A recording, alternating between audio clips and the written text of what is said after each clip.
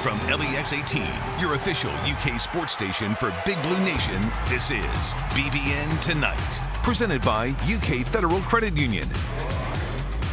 Welcome to BBN Tonight. I'm Keith Farmer. And I'm Anna Tarullo. Yeah, tonight we have the latest from Chen Coleman and Orlando Antigua and a behind-the-scenes look at Chris Oates' recent camp. But we're going to start with the show tonight with a vocabulary lesson. Okay. Consistent means unchanging in nature, standard, or effect over time. Consistent is how we would describe Kentucky football under Mark Stoops, an unchanging standard of work on the field, in the community, and for each other over time. It's created consistent leadership in the locker room, and lately, the team has been consistently winning. In the last 5 seasons, Kentucky has the 5th most wins in the SEC, more than Florida or Auburn, more wins than Arkansas and Vanderbilt combined. Sure, Mark Stoops gets and deserves a lot of credit for building the culture of consistency that we have come to enjoy, but his players have had an equally important role in creating and carrying on that model of success.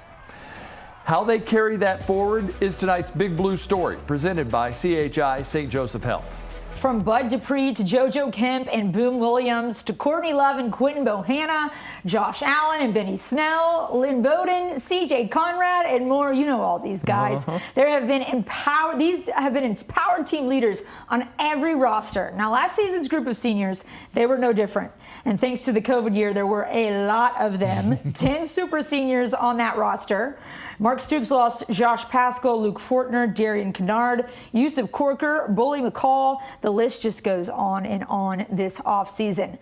Now, most programs that lose that many significant guys would probably be a little worried about a leadership drought, but 10 years ago, Kentucky probably would be too, but that's not what this program is anymore. Yeah, it's because this year's team has as strong of a group of leaders that we can remember. Yes, they lost a lot of leadership off the offensive line, but Kenneth Horsey has seamlessly stepped in to be the unquestioned leader of the Big Blue Wall, of the locker room as a whole, and also in the community.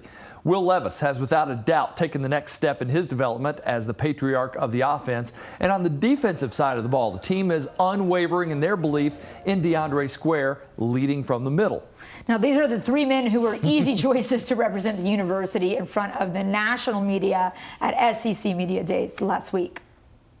What's up, everybody? Kenneth Horsey here, number 68 with the University of Kentucky. Me, Square, Will out here in Atlanta for SEC Media Day.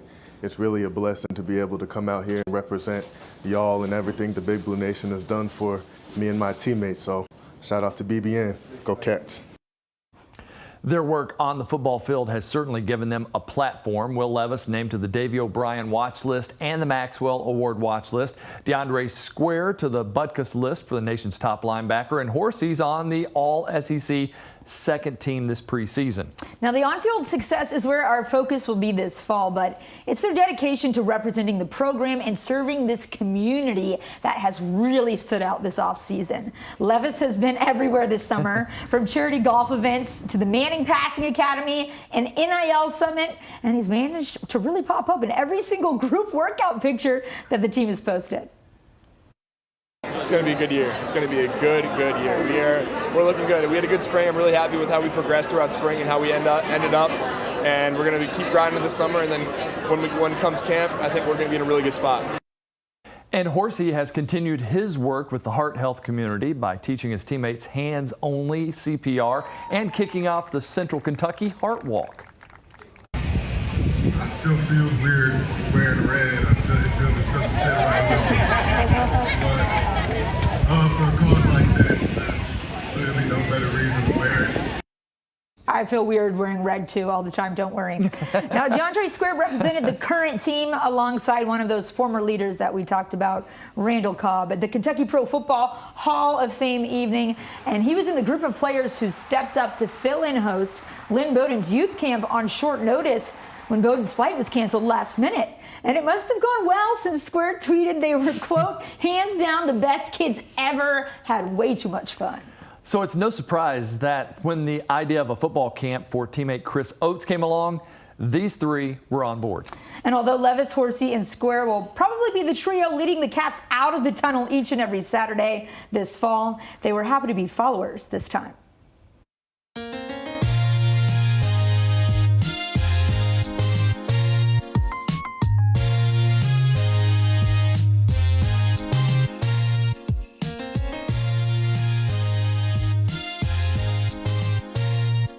because he said he was going to be a captain. So that was his thing, day one coming in, him in square.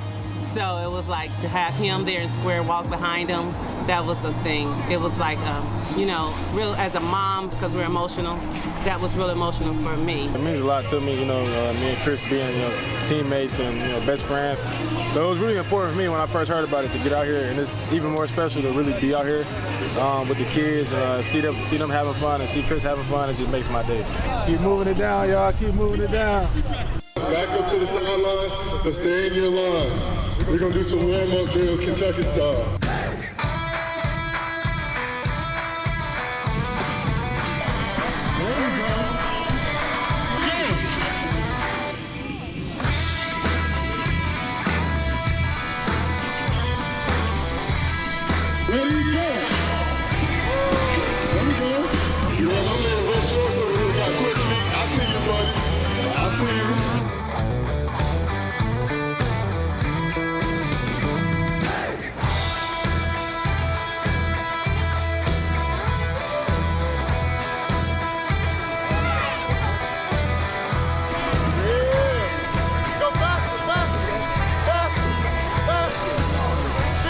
There we go, hair flowing in, ready, go! Obviously everything we're doing for Chris is awesome, and he's what it's all about, but then secondly it's just to show these kids a fun time, and obviously I'm getting a good workout for myself in too, so that's a good little secondary positive of it. Listen to your coaches out here, but most importantly just have fun, all right?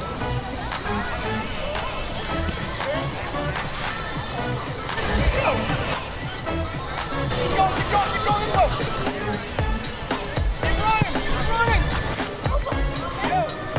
We gotta put some catches together now.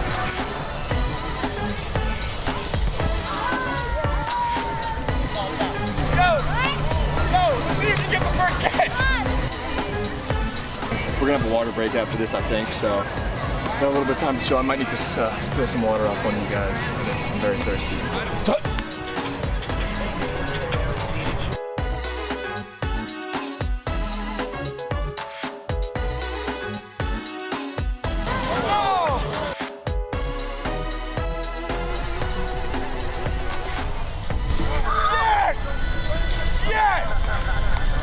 Good job. Bring it up. Here we go. Hard work on 3. 1, 2, 3. Hard work!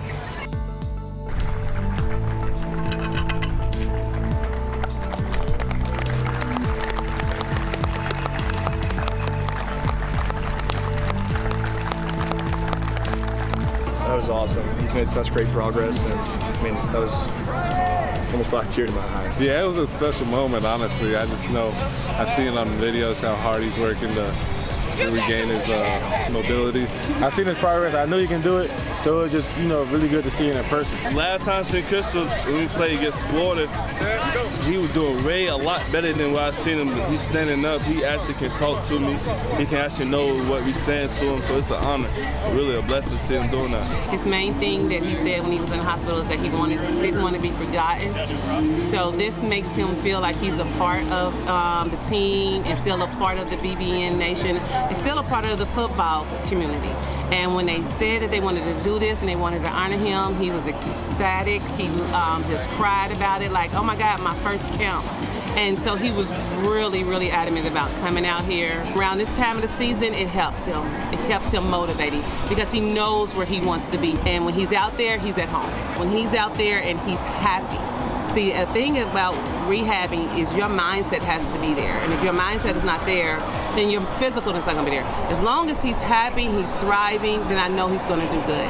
And if this is what keeps him thriving, and this is something that he loves to do, coaching, being around, blowing the whistle, just running up and down, we're driving up and down with him now, it just motivates us like, yes, we got this. And then, Christopher, your legacy is still going to move on in spite of what you can and do off the field.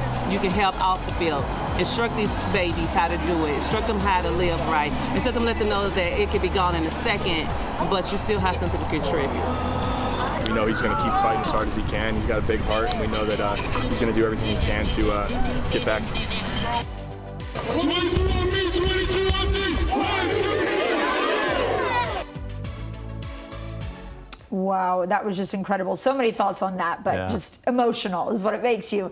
The money raised from that camp will benefit the Chris Oates Foundation, which supports not only Chris and his family, but is also raising money for other young stroke victims, and you can help too. Just go to 22oatstrong.org, follow them on Twitter at 22oatstrong, or send an email to info@22oatstrong.org for more information.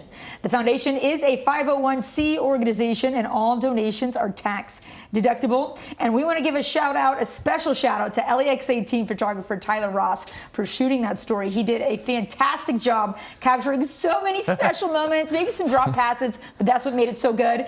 And then to our producer and reporter Maggie Davis for putting that story together. Shout out, Maggie. Yeah, so many things going into that. I love seeing him lead the team out of the tunnel. Gosh, and I loved that. also the players that can go out there, those young campers that can go out and say, Will Levis threw passes to me. I may have dropped them all, but he threw one to me. And just the smile on Chris and Kim's faces. Amazing. All right, coming up next on BBN Tonight, we will hear from basketball coaches Orlando Antigua and Chin Coleman. You're watching BBN Tonight.